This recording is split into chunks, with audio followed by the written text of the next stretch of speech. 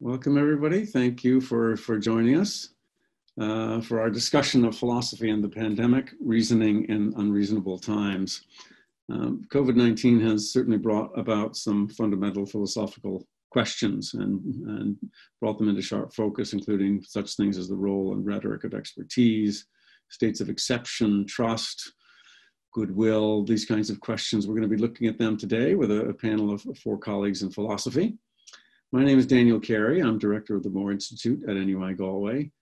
And this is the 9th in our COVID-19 response series of seminars. Recordings of previous discussions are available through the Moore Institute website on our YouTube channel. And I'm grateful to David Kelly for hosting this session and sorting out our technical needs behind the scene, and indeed for ensuring that the videos are posted on our site. I will now introduce the speakers in the order in which they will appear. Nick Tosh teaches logic, critical thinking, and data science at NUI Galway in the School of History and Philosophy. His research interests include the interpretation of probability and the history and philosophy of cognitive science. Before joining NUI Galway in 2008, he was a junior research fellow in history and philosophy of science at Trinity College, Cambridge. Heike Felzmann is a lecturer in applied ethics in the discipline of philosophy at NUI Galway. Her philosophical interests are in the area of bioethics, especially information technology ethics, healthcare ethics, and ethical governance. She has extensive experience with working as an ethicist across disciplines. Her work pays particular attention to relational and governance issues in ethics. Lucy Elvis is a part-time lecturer in the discipline of philosophy and a staff member in the School of Philosophy and History. Her interests include aesthetics and the philosophy of art. She's one of the founders and coordinators of NUI Galway Philosophy's Philosophical Dialogue Project, which focuses on bringing philosophy into Galway City primary schools and creating communities of philosophical inquiry on campus.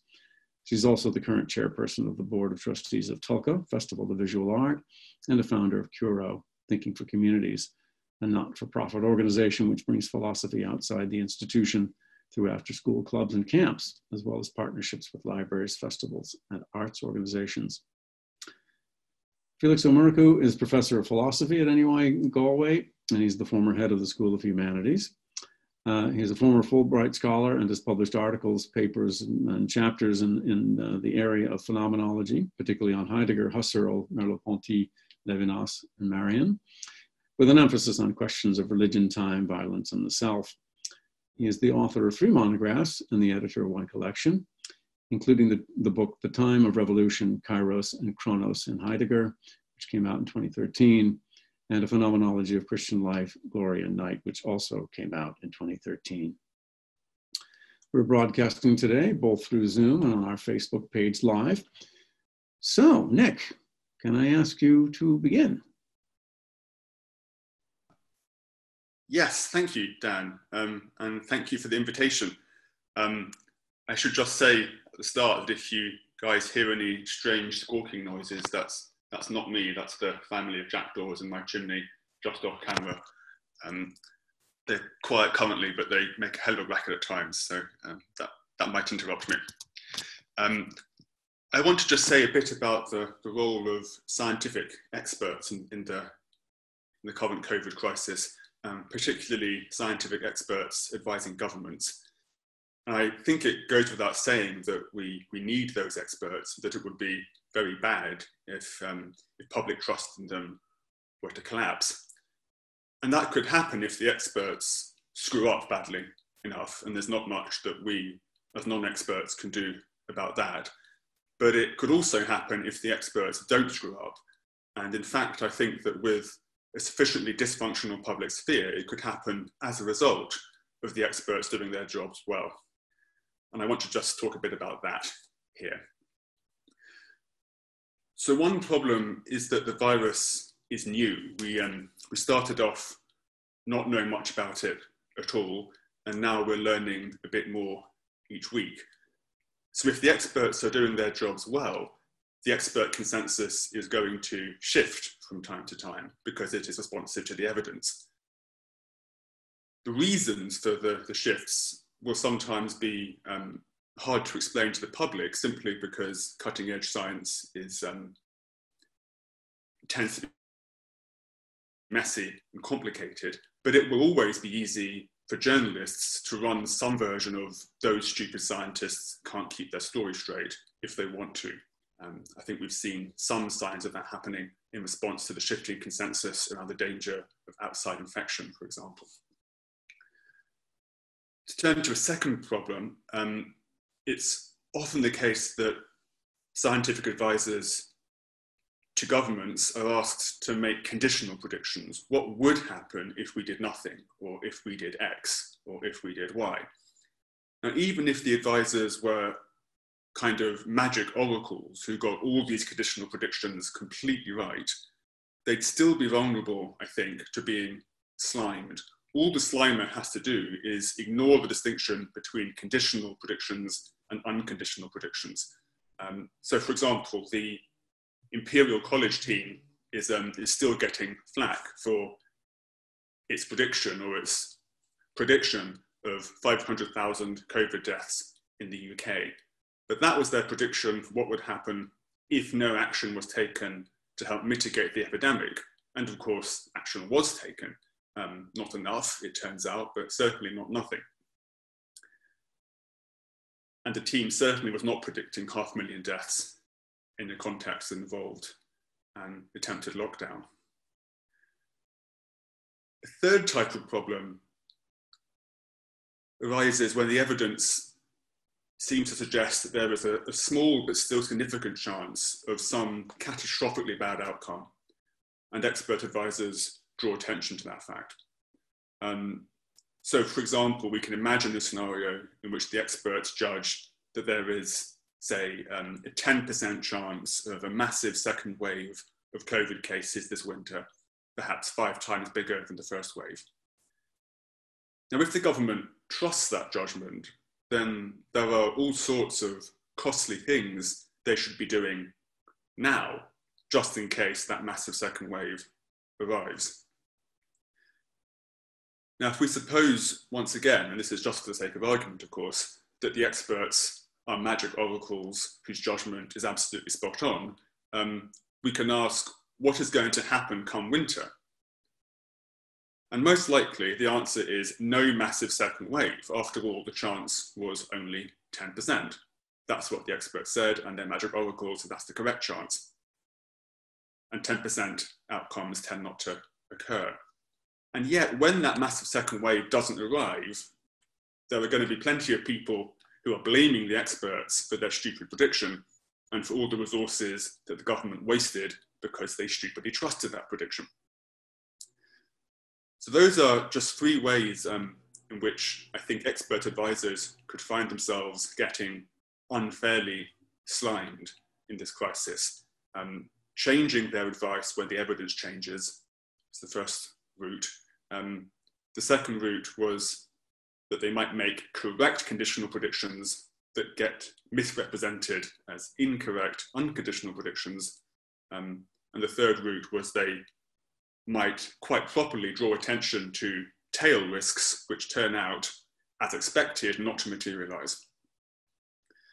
So none of those sliming channels are COVID specific quite, but I do think that they're all pretty strongly COVID enhanced. Because we're in such a quickly changing situation, we have a case where the evidence base is changing unusually quickly. So it's going to be happening more often than usual that expert consensus is shifting from month to month. We're also in a situation in which governments around the world are desperately trying to make policy on the hoof, possibly more desperately and more on the hoof than some countries, but nonetheless. And in that situation, governments are going to need lots of conditional predictions to help support their brainstorming. And if the experts are asked to make lots of conditional predictions, then the opportunity for unscrupulous or incautious journalists to slime them for them is going to be proportionately greater. And of course, there are plenty of tail risks to be concerned about in a scenario like this, both because the possible bad outcomes are very severe and also because the uncertainty is so high. So those 3 sliming channels seem to be particularly threatening in the present climate. And And finally, it's worth noting that the political stakes are so high that there is serious danger of governments taking advantage of some or all of those channels to slide their own experts. So I think it really is important for us to be alert to these possibilities. Of course, experts can screw up, and of course, some experts will screw up over the course of this crisis. But if we see them getting attacked in the media or by government ministers or government spokespeople, we do, I think, need to think very hard about whether that criticism is warranted, particularly if the experts are being criticised for making bad predictions. The detailed structure of those predictions matters a great deal, and vague summaries can be extremely misleading. I think that's about all I have to say. Thank you, Nick. Very interesting. Yeah, a number of questions we can come back to there. And just one thing quickly that occurs to me is, I think generally there's a feeling, maybe even a relief amongst academics, for example, people in our kind of community, that expertise, the stock of experts has gone up, having been under threat in the kind of Trump moment and Michael Gove and so forth. At the same time, I think you're sounding an interesting cautionary note, like that tide could move in another direction depending upon circumstances. So that's actually very interesting. Lots to come back to, as I say. So Heike, I think we're going to hear from you next. So I invite you to speak. Okay. Yeah, so I'll follow on from Nick, who looked at what does it mean to make predictions as an expert, and how can misunderstanding what probabilities, for example, mean in the expert context, how could that lead to distrust? So what I want to look at then is taking a little bit more general perspective on trust in this particular COVID situation. So what does it take to trust in experts or the government more generally? And yeah, so what I'd like to outline there is, philosophically speaking, there's been quite a bit of attention given to trust in the last 15 years or so, which wasn't a topic at all in the kind of wider sense, at least not in the ethics debate. And yes, so I think having a look at what philosophy and the analysis of the concepts of trust and trustworthiness might contribute to structuring our understanding of what happens when trust is lost or established, yeah, is what I'd like to look at. So yeah, maybe just to mention some authors, just for those who haven't come across them before. Honora O'Neill is probably one of the ones with the most public appeal and awareness, who has done a lot of work on trust and bioethics. Annette Bayer and Nancy Potter would be other authors also looking at that particular theme. So they're all women philosophers. We may or may not want to give that some importance. And they could all be identified as maybe to some extent feminist, but in very different ways.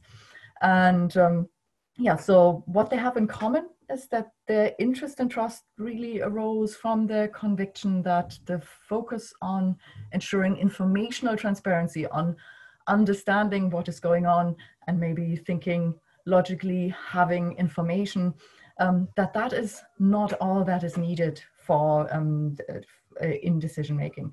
So, for example, Honora O'Neill started looking at informed consent in medicine, and the focus on always just looking at what information needs to be given to people in order for them then to be able to make the right decisions.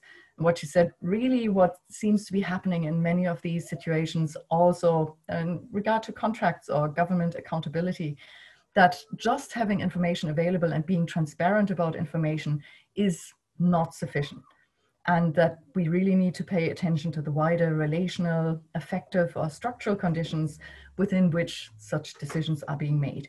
So that might matter potentially more, because what they do, what those factors impact is yeah, the position of the parties affected by these decisions towards each other. And that that might be more important than just looking at what information is being exchanged or how information is being understood. So when we're looking at trust and trustworthiness, what that means is we need to pay attention to these wider structural, potentially effective aspects as well, and not just on the really important parts of understanding, say, the logic and the information, as Nick was highlighting there.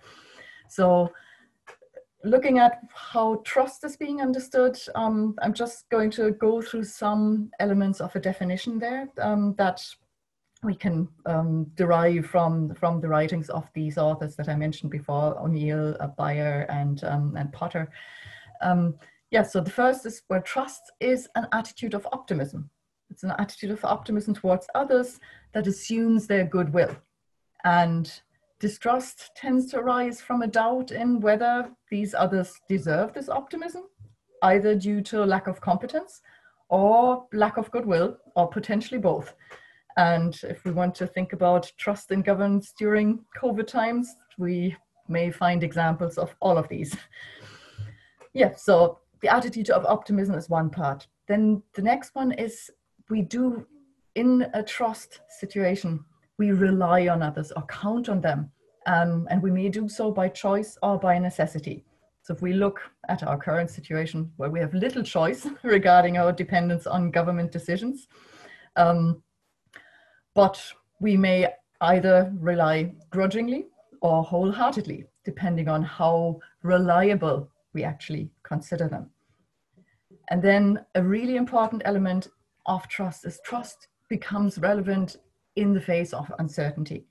And that's, again, that links in with what Nick was saying as well, that dealing with uncertainty already comes with a lot of cognitive challenges because we're not very well built to deal with probability in our thinking.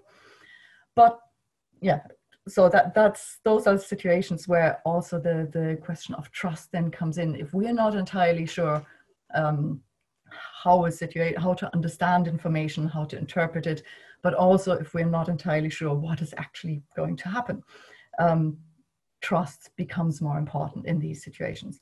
So what we can look at here is, on the one hand, personal uncertainty. So as citizens, we just don't have sufficient knowledge. We're not epidemiologists. We don't know enough about the virus. Even the experts, and that was one of the challenges, obviously, did not have much certainty at the beginning, and are only developing that certainty as we go along.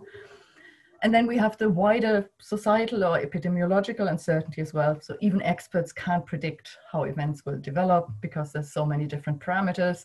And so we know there's uncertainty, and that means trust has to fill the gap to a certain extent.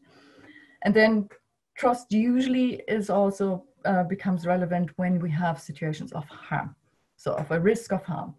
And we're trying to protect ourselves and our communities from harm, which in COVID situation includes health as well as other harms, for example, the economic harms. And we're balancing different values. And that is something that you find very prominently in the public debate, in which trust is appealed to, or in which distrust is being fostered by highlighting how, well, maybe certain harms are not being paid attention to by governments, by decision makers, by, let's say, health experts who may not see the economic harms, etc. So that's where does trust come into the picture. The closely associated concept here would be trustworthiness. So not everyone who's trusted is actually trustworthy. So when we look at government's responses, we might perhaps look at that set of philosophical criteria for trustworthiness that could highlight some aspects that help us to look at what are the perceived failings or successes of government responses. And so, just looking at some criteria or parameters regarding trustworthiness. So on the one hand, trustworthiness is very closely linked to competence. So we consider people trustworthy when they have the competence to perform what the agent is trusted with. And so when we look at government's varying responses regarding stockpiles or testing or contact tracing or determining what the overarching goals of their policy should be, we can identify different levels of competence, different levels of success in achieving those goals, and having a clear plan on realizing them. Reliability, it's closely linked to competence. It's not entirely the same. So reliability of performance of what the agent is trusted with is also important. So can we see a policy working over time in a reliable way? And changes in perception over time of certain approaches, for example, are something that is being discussed in Sweden, for example, where at the beginning we had a very high trust attitude towards this approach, towards herd immunity in the Swedish context, where now, when the data doesn't look as successful anymore, there's potentially things changing.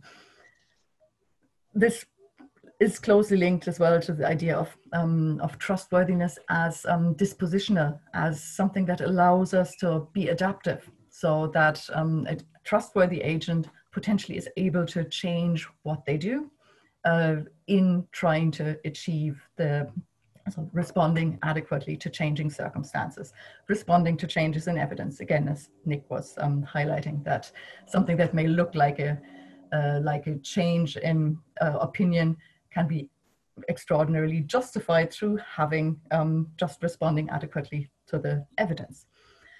The internal coherence of what the agent is trusted with is another thing. So, for example, if you look at, say, the UK approach that started with a look at attempting herd immunity, while at the same time conveying this strong appreciation of the NHS, is that actually internally coherent? So is an agent trustworthy that tries to highlight two of these things that seem to stand in quite significant conflict with each other? Another aspect of trustworthiness is usually that the interpersonal or the relational element, so the display of an interest in the establishment and maintenance of a positive relationship. So the importance of actually communicating as a government or as experts, communicate caring or empathy or understanding of what people are actually going through, so that that there's a connection between those who make the decisions and those who actually experience the results of these decisions. And where something like that element is crystallized, for example, were the media discussions regarding the US about the contrast between Trump's versus Cuomo's communications, where what was highlighted so much was the importance of having a sense that somebody understands and cares and can relate to the fears that people are actually experiencing. Yeah, and then the ethical conceptualization of the agent's responsibilities towards those who are trusting is another element that is often discussed in relation to trustworthiness. So because as a decision maker, you are being entrusted with the well-being of the agent, of the others. So they're dependent on you. And because of this power relationship or this dependency, a sense of appreciation of the impact and significance of the decisions that are being made and the moral responsibilities towards the affected citizens is really important. If we think about, again, COVID discourse, about the examples where it was being said, well, it's only the old and disabled who are affected, nobody else needs to worry. That is clearly missing a recognition of the significance of the moral responsibilities we have towards all citizens, including and especially the old and disabled. And then the last element that I want to highlight, and then I'll finish, is the issue of accountability towards those who are trusting. So are those who are making decisions, are they drawing their decisions? Are they drawing on evidence? Are agents in the end held accountable? Or do they decide to take no responsibility at all? And so those different elements put together give us a sense of what it is that potentially makes us think that governments making decisions in this particular situation can be considered trustworthy, or what are the paths that we start being doubtful about their trustworthiness. Thank you, Heike. Yeah, I was thinking of all sorts of interesting examples as you were speaking, and no doubt we'll come back to them. Lucy, I wonder if I could turn to you now and get your thoughts on philosophy and the pandemic. Excellent, thanks, Dan. So I'm kind of a different style of philosopher to Heike, more similar to Felix, perhaps. So to link in with what she's saying, I'm focusing here on the concept of nostalgia, and in kind of academic discourse around nostalgia, it's a concept that's moved from being used in a kind of descriptive sense when it was originally coined by Johannes Hofer in 1890, to being something that's presupposed to have an evaluative content as something somewhat negative, something to be distrusted when we see it in the public sphere. And there are a couple of reasons why I think nostalgia is important or prudent to think about in the current crisis. One is the kind of nostalgia for the recent past that we see in people's conversations, this longing to get back to normal. And Honora O'Neill, who Heike cited, recently said in the Irish Times that nostalgia is in fact an inappropriate response to a pandemic situation because it can inherently cloud our clear-sighted judgment of that recent past to which we might be returning. We've also seen public figures invoking nostalgic terms in order to garner collective goodwill around adhering to the lockdown. I'm going to choose a couple of examples from the UK, as that's where I'm from, so I've been closely following the news there. First of all, in Boris Johnson's addresses when he announced the UK-wide lockdown, there was a real Churchillian kind of flavour to his public address, this notion that they were battling against this collective unseen enemy and that it was going to need a wartime resolve, this kind of recourse to a blitz spirit from the British people. This was echoed by the Queen again then on April the 5th when she cited Vera Lynn's famous anthem, "We'll Meet Again," to try to encourage a kind of hope or optimism. And this notion of the blitz spirit being used and aestheticised especially is something that's been really carefully explored in a local sense in Galway in a previous edition of Tulka Festival.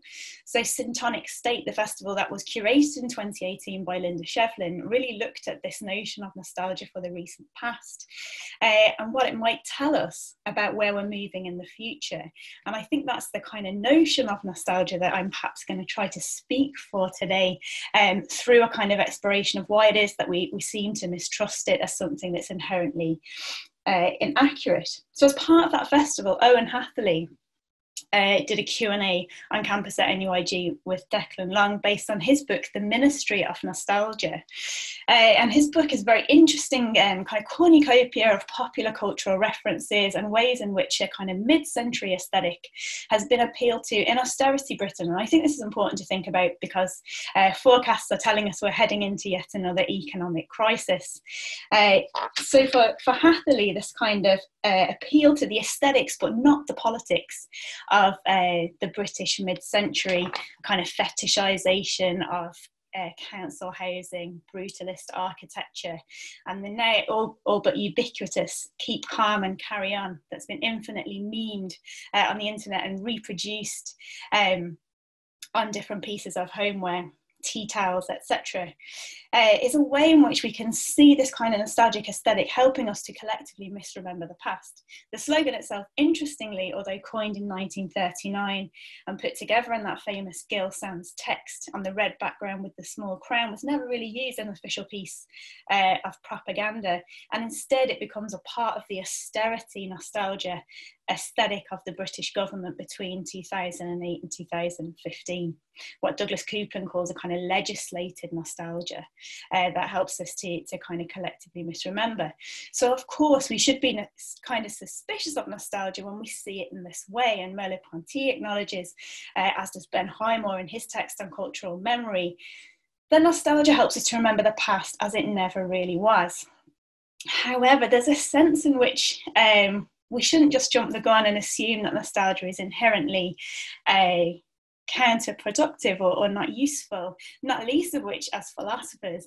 Novalis tells us that philosophy itself is a form of homesickness, a need to return home, which is the original meaning of nostalgia when it's used descriptively as a diagnosis for Swiss mercenaries who are longing to return to their homeland.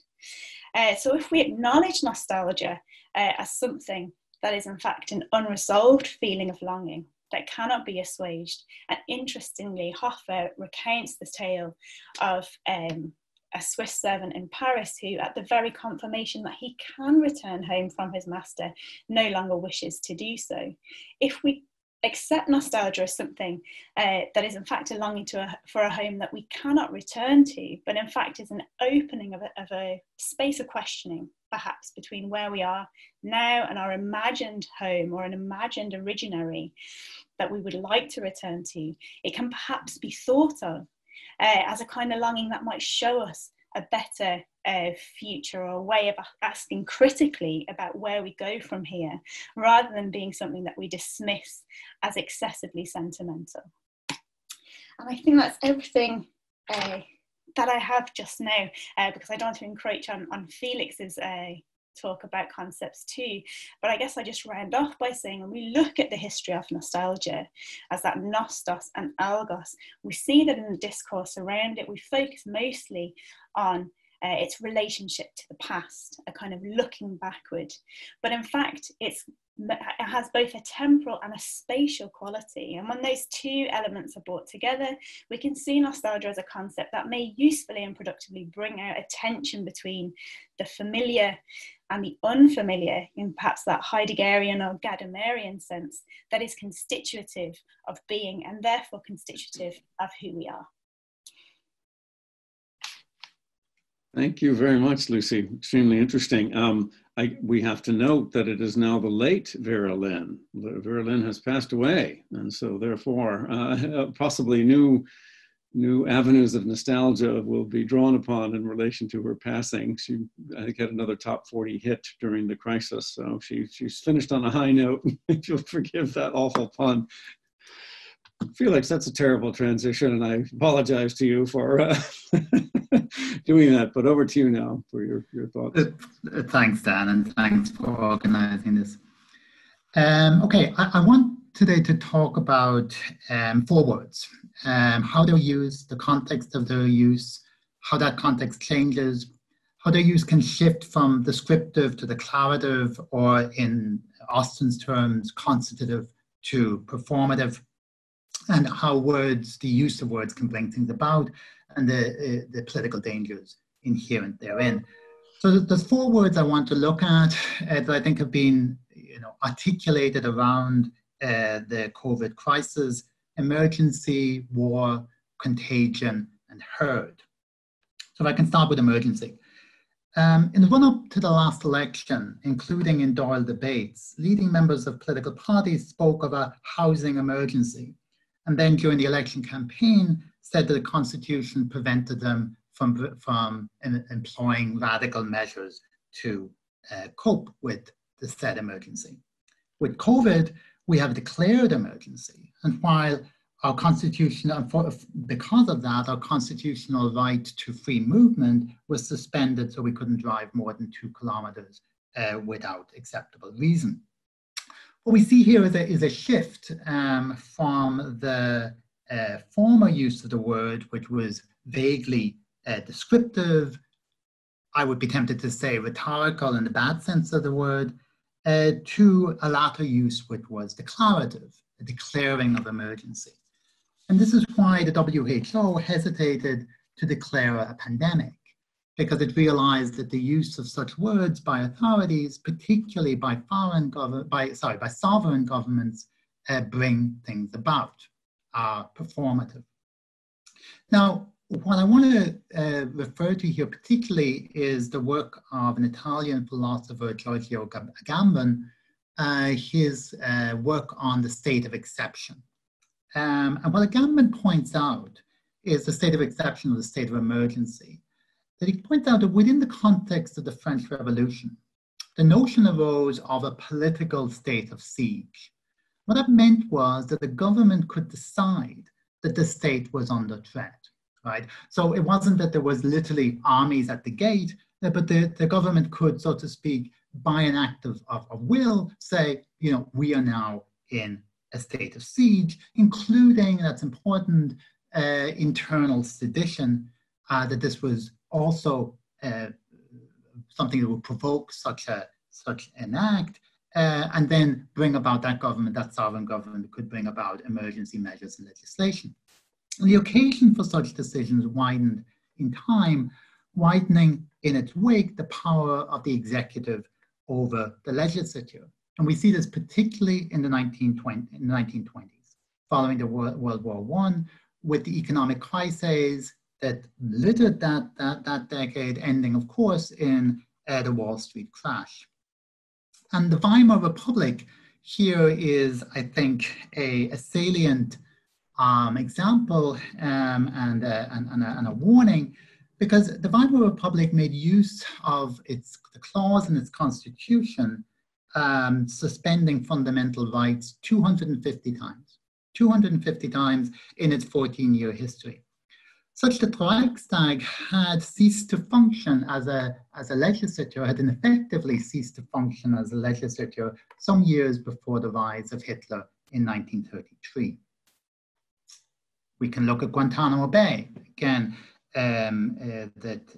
Judith Butler speaks about this, as does Agamben. The detention center is in effect a place of exception. It is a place where no constitutional rights apply. This center is still in use. What this shows us is the way in which liberal democracies can undermine themselves through the use of emergency measures, and precisely these emergency measures are in place today. It isn't to say that emergency measures are not justified, but it is to say that there's an inherent danger in them, particularly when the context of their use becomes widened. And that leads me to the notion of war. As the scope of emergency legislation grew in the 20th century, so did the scope of the word war. Wars, generally, were understood as large-scale military conflicts between states. But since the 1960s, a more poetic sense of construction of war on has become part of our political prose. Witness the various wars on. War on poverty from 1964, war on drugs from 1971, war on terror from 2001, and now the war on COVID, what President Macron referred to as an invisible, elusive enemy. Now, although strictly speaking, these leaders have not declared war in the sense in which war is traditionally declared, these were quasi-declarations, which allowed these leaders, through emotional appeals, to mobilize public opinion to support emergency measures or emergency-type measures. The Patriot Act in America is a case in point. And what's particularly troubling about these wars is that there is no foreseeable end for them. The war on drugs will presumably last as long as people take drugs. The war on terror, presumably as long as people feel terror. And while COVID will hopefully be overcome within the next year or so, other pandemics may be around the corner, and so may other crises in the years to come. Third word, contagion. From the Latin contangere, to touch with or together with. Contagion is something which is invisible to the naked eye, which makes contact potentially dangerous and indeed potentially fatal. Generally, contagious is thought of as coming from over there, that which comes from somewhere foreign, through ports and cross borders. Hence, when Trump spoke of a foreign virus, he was expressing this quite normal, or not normal is the wrong word, but quite common sense of what a contagion is. So with the notion of contagion, when it enters the public space, comes a sense of threat from foreigners, threat from those over there. And when the virus enters the community, then the enemy becomes perceived within. And witness the way in which ethnic minorities have been associated with the virus in various countries. On a more basic level, it sets up distance between people. Ironically, just weeks before the lockdown, President Higgins was speaking of the importance of touch. Now we cannot touch one another. The wider sense of this, I think, is touch in the sense of solidarity, of standing together, whether the Debenhams workers or the Black Lives Matter protesters, touching in the sense of coming together in public action is constitutive of the public space. Just as a little kind of aside here, Spinoza, the philosopher of the 17th century, was excommunicated by his Orthodox Jewish community, and part of that excommunication said no one was to stay under the same roof or come within 4 ells, roughly 2.7 meters of him. So the very probably the social distancing we're talking about is something which is by its very nature a way of excommunication, of breaking down public space. Again, not to make any statement about whether this is justified or not, simply to show the way in which once this medically justified notion of contagion comes into the public space, it tends to expand its meaning and expand its connotations. Lastly, herd. Herd immunity is a perfectly respectable medical phrase, but medicine, like most specializations, needs to abstract and bracket its object in order to investigate it. The human person as free, political, valuing, communal being is not of concern when it comes to epidemiology or immunology, but rather the human being as a biological being, living in close proximity with others in a herd. And we speak also of herd instinct. Indeed, Nietzsche spoke of this and of herd mentality, but there's something deeply negative here. A herd acts as one, is infected by emotions, its members lose individuality. A herd is also herded, contained, monitored, trafficked, in certain cases slaughtered. It is not by accident that dehumanizing strategies often involve herding people into pens, cattle trucks, camps, containers. There's a danger here once we move this term out of its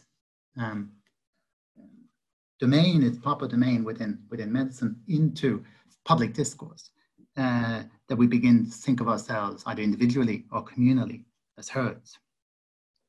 So to sum up, I mean, what I want to point here is the dangerous slippage that I think happens in the use of language, in the way in which words move from one discourse to another, in the way words move from their descriptive to their declarative sense, in particular in a context of crisis and when power responds to crisis. And as we look towards this decade that we've just entered into, it may very well prove to be a decade of crises, whether they be economic, political, cultural, ecological, and in the way in which we use language, the words in which we use, and the way words are mobilized within this context is something I think we need to be very vigilant about. Okay, thanks, everybody. Thank you very much. Okay. For some reason, I'm unable to start my video. I don't know if David could, help me out there, but start my video. Hey, hurrah, that worked. And if y'all could restart your videos too, we'll kind of reconvene in our sort of proper panel fashion. That was extremely interesting. Actually, Felix, just to pick up on your one aspect of your talk there, I was thinking, and have been from time to time, about the foot and mouth outbreak. Mm-hmm. And of course, you're talking about a herd situation, and we have the destruction, certainly in the UK, of the national herd. And so infectious disease, how it plays into all the totality of animal life, then is dealt with in some horrendous and ruthless fashion. So that was quite suggestive in a disturbing way for me. Right. No.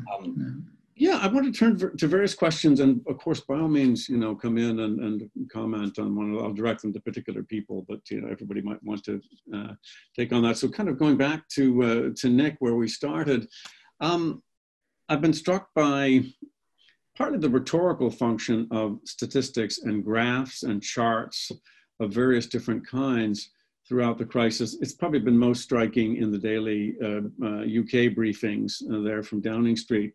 But I just wondered if you could say something about the nature of what these are meant to contribute to our thinking, and how our relationship to statistics has kind of changed during the crisis. Gosh, that's a very, very interesting, very broad question. I'm not sure there's a good, succinct answer to it. Or if there is, I'm not sure I know what it is. I guess the one obvious point to make is that it's very difficult to quickly extract a useful lesson from a big table of numbers, whereas a graph takes advantage of the processing that our retina does unconsciously and lets us extract patterns quickly. So that's a general answer for why plots are useful visualizations. In terms of the particular characteristics of the use of plots in the COVID crisis, I do worry a bit sometimes that not enough context is provided for the plots that are displayed at Downing Street events, and I guess similar events elsewhere, that sometimes they might be used as a kind of prop to reassure people that sciencey things are happening, without being used to genuinely support advice or policy. But I can't really support that hunch with particular examples. That does seem like a reasonable way of looking at it, I must say. And it's interesting because they clearly do serve a rhetorical function in one way, partly, and the frequency with which they've been presented to the public is suggestive of that. There must be different political cultures that have been drawn to them in different ways. Kind of come back to that point about expertise that we started off with as well, in terms of how you emphasize it by having access to information. One of the discoveries has been that statistics are a representation. They are not a thing in themselves. I guess that's part of it. And I wondered, Felix, whether you, is there a kind of metaphorical element to it? I mean, there at least was one point of connection, because Johnson would riff off of these metaphorically. The sombrero is a rather jokey metaphor based on a graph. And then his alpine imagery was, again, a similar sort of thing. So are those tables, do they function in the way that metaphors do? Are they kind of language rather than numerical sorts of things, if there's a distinction? Yeah, well certainly, I mean, the visualization in and of itself kind of is an attempt, I guess, to chart to chart a horizon, right? I mean, so I mean, in terms of these, the function of these broadcasts is to give people reassurance, but also to try to encourage them to act in certain ways, right? And I mean, I think, like, I was struck in the, when we talked about it was back at the very beginning. With Houlihan was asked to put his finger on where we were in the curve, right? And he put it right at the bottom, right? And so again, you had that sense of, well, this is a mountain that's going to be climbed, but we're going to get to the other side of it. There's a horizon that we're going to reach. And so I think, yeah, I mean, I think there are metaphors and there are visual plays going on here. in terms of, and just the way in which, I mean, I think one of the problems here is that you've got two kind of discourses coming into play. You've got the expert discourse on the one hand and the political discourse. And it's the attempt to translate between one and the other, which has proved very interesting through this whole debate, I think. Like right at the very beginning, especially in Ireland, but not just in Ireland, the politicians were saying, we're not making the decisions. Like, got nothing to do with the decisions, you know. It's medics, you know. Like, you know, well, you know, and now gradually, you know, the politicians are beginning to take credit for success, right? So there's I think, you know, all of this is part of a kind of a hedging of bets as well, and a way in which those in power are seeking to make sure that they benefit and don't get blamed, but at the same time manage to control the situation. Yeah, that's an interesting point. And that was, I guess, part of what Nick was saying too, about this can shift and suddenly they might be the fall, you know, people taking the fall. I was just too in a connection with what you were saying there with Lucy, your point about spatialization. You were talking about it, nostalgia, but it's also true when you ask somebody to point, where are we on the curve, is inviting us to a spatial imagination, which is, it's an interesting thing to do in itself. Like these highly imaginary things, which then have a sudden immediacy and grip, is rather interesting. Yeah, I don't know if you have any comment on that, Lucy. Well, it's funny because it seems as though the more prevalent cyberspace has become, the more the actual spatial is being squeezed out of discourses in lots of different places. So I think nostalgia is not a unique concept in that sense. Our ideas about place are constantly being ebbed away, and I think, you know, Edward Casey and Jeff Malpass are philosophers who've written really fruitfully on a need to return to the notion of space and understanding space, not least because issues of spatial ownership are very interesting at the moment in places like the city, where we see a lot of nostalgia to return to. Almost photographs of cityscapes at the moment seem to be haunted because they're empty, they're devoid of people inhabiting them. And our nostalgic look back to those makes us believe that they were in fact ours in the first place, when we know that most public spaces in fact are no longer public spaces at all and highly privatised. So maybe a return that's more critical to looking at spatiality could give us a real fruitful discourse about how we move forward together out of this particular crisis to a more healthy public sphere. That's very interesting. Yeah, there have been some reflections on that reconfiguration of the relationship between public and private, but it's also about the nature of public space, which has contracted, obviously, in a massive way. There's a question, Lucy, for you that's come in directly that I wanted to acknowledge. I'm just going to scroll to make sure I can get to it. This is from our colleague, Cleona Murray.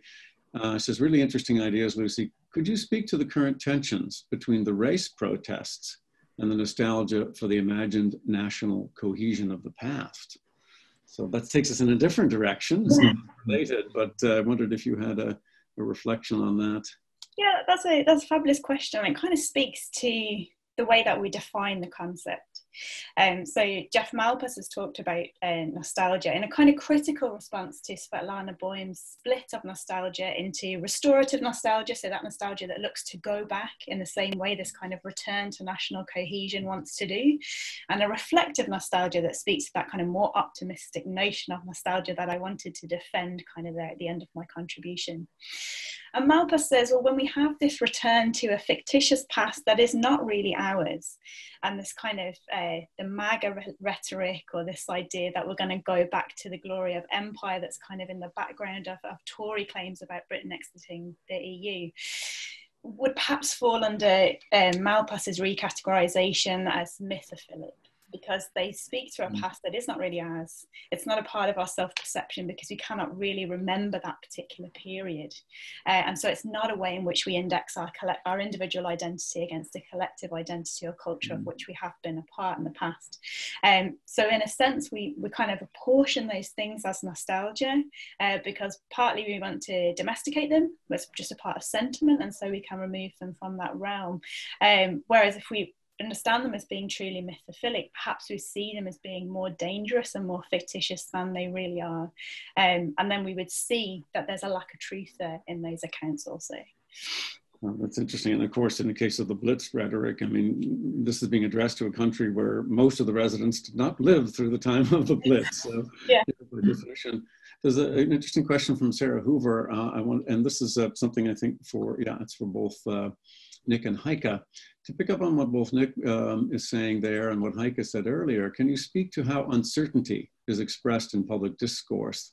Thinking about the way uncertainty is full of effective bloom. Graphics tend to concretize statistics without necessarily showing levels of uncertainty, and how uncertainty is related to trust.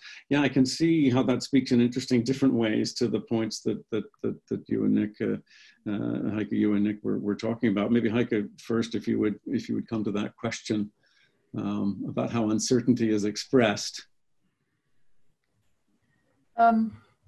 Yeah, but not so much how uncertainty is expressed. So maybe just going back to how we, as beings with our particular cognitive setup, deal with uncertainty. We're not good with uncertainty at all. Cognitively, all the research in cognitive psychology shows how terrible people are thinking with probability, and that we tend to cognitively go for heuristics rather than actual careful reasoning. And so it is a particularly cognitive burden on us to actually engage carefully with questions of uncertainty, with questions of probability. And that's quite demanding, and we're very bad at it. So people get confused.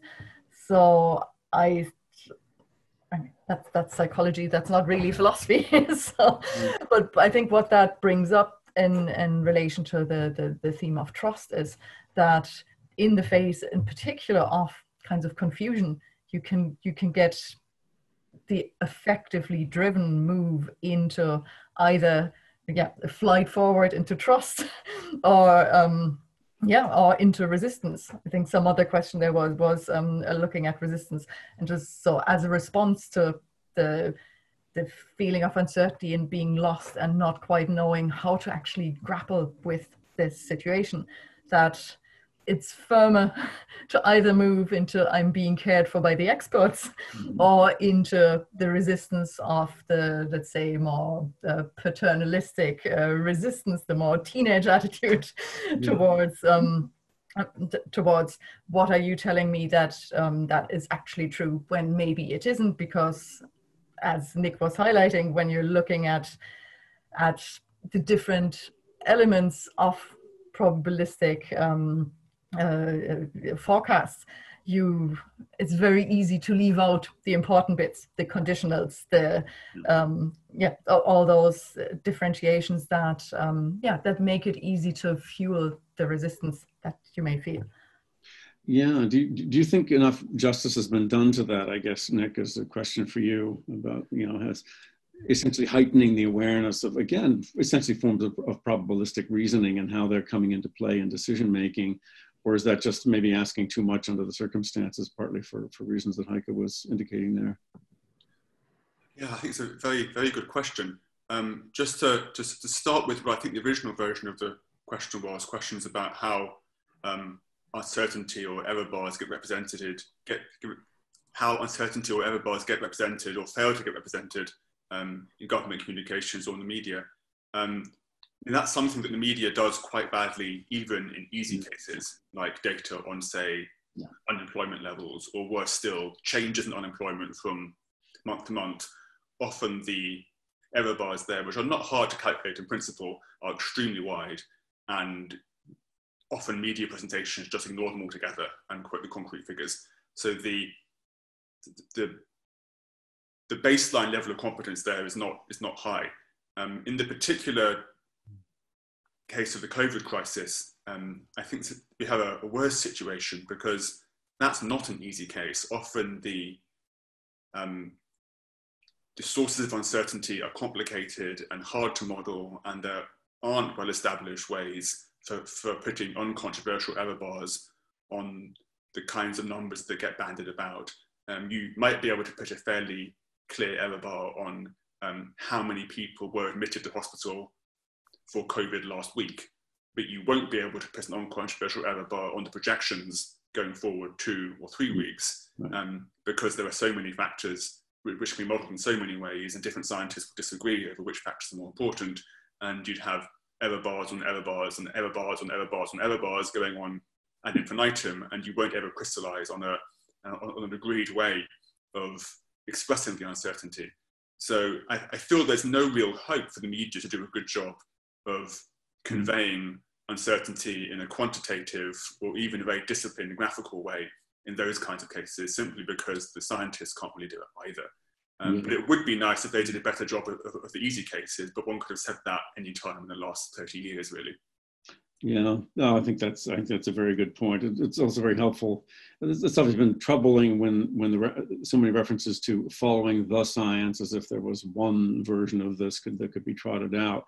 On the other hand, and I think this maybe speaks to Heike's point, the public is a little bit intolerant of degrees of uncertainty, and therefore they ask politicians, in a way, to place us on a ground that we feel is a little bit more secure than what they actually maybe are able to put us in. Felix, I had a question for you. There was an interesting piece in the Chronicle of Higher Education on Agamben, and he made some pronouncements early on that he may now regret, but sort of following up on his notion of states of exception and so forth. But at the end of February, he was arguing that this was really the normal flu. Not a great thing to be offering for somebody based in Italy. So yeah, I don't know if you have a specific view on his contribution during the crisis, but I guess it's an interesting case of maybe a theory locking somebody into a certain kind of perspective at a moment in time. Yeah, absolutely. I mean, it speaks to distrust, I guess, in terms of Agamben himself in relation to this whole. I mean, what's interesting is, the side of Agamben I didn't talk about was what he takes from Foucault, the notion of biopower. So the idea that sovereignty is about a bare life, and is a reduced sovereignty in the modern world has become more and more about, so to speak, diminishing human life to its bare survival, right? And so it becomes a matter of control over the living or dying of human beings. And so in that sense, it was I think a particularly suggestive situation for him, right? Because here we have a situation where all modes of political free discourse are being put aside, or being being enclosed in a kind of in put in abstraction, while we deal with matters of life and death, matters of survival. And so I think his where this came from in him was this suspicion that the way in which this virus was being dealt with was part and parcel of what he sees as this reduction of political discourse to a matter of mere survival. Having said all of that, I mean, clearly he was wrong, right? I mean, clearly it was a mistake. It was more than a misstatement, and he repeated it, which makes it worse, right? And so. Philosophers as well can get stuck in their ways, I guess, or stuck in their ways of thinking. Yeah, I'm conscious of the time, but there are a couple of other questions I'd like to come to that have come through, and just one is a comment that I'll offer from Ian Monday, our colleague, is the point that both words and visualizations are performative in different ways, and that what is needed is an education in this, so that the public ceases to be under the spell of constative fantasy. I think we could take that as a comment, a very interesting one. Questions to think about. Would any of the speakers, and John Rowe, would any of the speakers like to offer some thoughts in the context of the themes focused upon in relation to what we now encounter as a fear of the other? I think that did come up in different ways. Certainly was something that you had touched on, Felix, but I don't know if the fear of the other, is that a helpful and necessary way of framing in the current moment? I think so. I mean, I think it's certainly in play there, and a kind of a scapegoating of the other as well. Right? Yeah. I mean, we see this in different societies. We've seen it in the United States in terms of the African American community, and so I mean, there is a common kind of reflex here, which I think is made more pronounced by the very notion of contagion itself.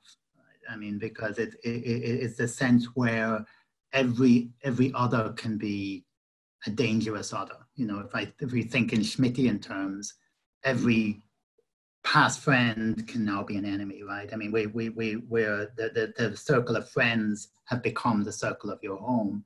And every other home is a potential source of infection, a potential source of danger, a potential source of death. Yeah. So the potential there of that becoming, I mean, the way of thinking that sets up is one which is rooted in a dichotomy, seems to me, of same and other. Right from the beginning. Right? Now that's not to say, and I think we've seen that in Ireland for the most part quite well, that can go hand in hand with a sense of solidarity. Right? That can be, so to speak, it can be countered by a sense of solidarity with those who are other. But members of the Chinese community, for example, in Ireland, have experienced the scapegoating in relation to this. So I mean, it's something which I think is inherent in the situation. Yeah, and it's so widespread. It's happening in China. It's obviously happening in so many different places with different sort of modalities, and that it does suggest a common theme. There's a question for Heike from Karen Fletcher from TU Dublin. I'm not sure I totally understand it, but I'll offer it to you. It appears that those structural and relational elements that you were highlighting should not be underestimated. Do you feel where attention on either or the environment, people, or outcome determines the decision, or is it just an aggregation of all the elements? It's rather complicated. I'm not sure I totally understand that, but Heike, do you have a way of parsing that question? You're muted there, Heike. So maybe I'm not doing justice to the question. So for me, what that highlights is the question: how significant are those particular relational elements, and is there any particular one that is particularly important? So I'm not entirely sure. So one thing I think is particularly significant, there are all the background structural factors that fuel how we as individuals perceive our own positionality towards, let's say, those who we rely on. But I think to understand how, if we think about trust at least, to understand what is going on, I think it is very much a relational issue. So even though the relational issue is fueled by the environment we live in, etc., in order to understand where it's coming from, I think we need to look at that particular relation of people in their perception of what the other is towards them. Yeah. Well, that's very helpful. Yeah, that actually helps me understand the question, which was rather complex and tightly packed. One final question we might look at, I think this is for all of you, and this is from Rachel Nohally. She says, I'm wondering, is there a philosophical concept that deals with the point at which public fatigue sets in and compliance begins to fail and turn into resistance? Yeah, I mean, that must be on the minds of lots of people and not just philosophers. So I don't know if any of you particularly wanted to have a go at that pivot point where compliance turns into resistance. You know, it's a challenging notion. Felix, do you have a go there? I feel there must be a French word for this, but I don't know what it is. Or maybe a long German one. It is fascinating, and I think it's been distributed differently. Enforcement has been distributed very differently in different parts of the country. Just speaking from an Irish point of view, I mean, myself, I only witnessed the guards sort of talking to, you know, a couple of people in a park early on, and haven't seen anything since then. I believe there may have been more in Dublin, and where obviously there were higher numbers of infections and greater fear of the infection rate then escalating as a result.